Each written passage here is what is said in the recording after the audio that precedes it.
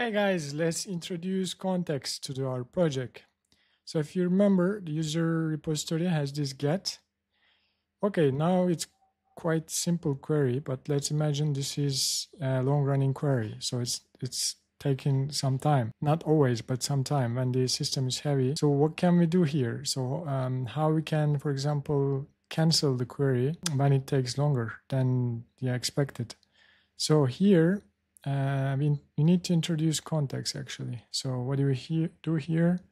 We define context, and for each method, we just define this, and luckily we have this context version of each method here as well. We just pass the context, and that's basically it. Of course, we have to come here and do this for the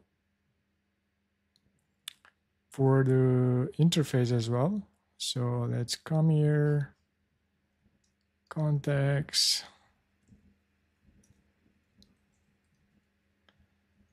now we are implementing this, and of course we have to do it for the service as well.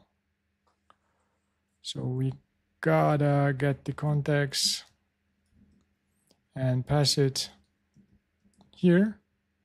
Lastly, we gotta come here, which is the main, and before calling that, maybe here or even above, we need to define context and cancel, and we're gonna define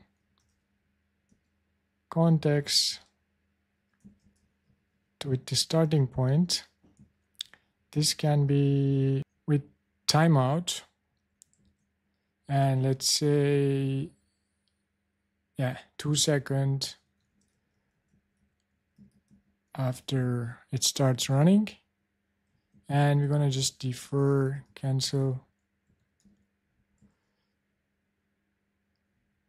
and just we need to come here and pass the context, and that's basically it. And if it takes longer than this amount of time, then it will gracefully cancel it, and we can then handle the error accordingly as well. That's one of the scenarios you can use, and context would be very helpful for you.